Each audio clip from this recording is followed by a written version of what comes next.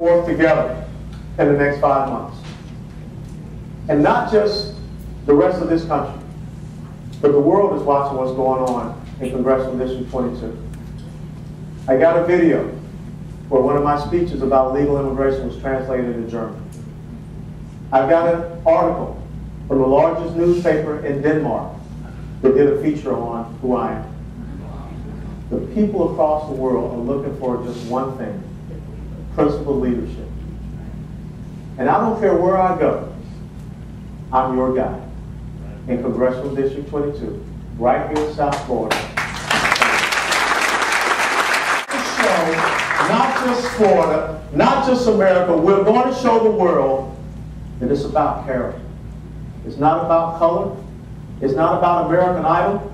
It's about understanding what the United States of America is about. It's understanding what American is and restoring this great republic to the greatness that it is yet to realize. Because I believe, starting the 2nd of November 2010, the greatest days in this country are ahead of us. Don't you ever forget.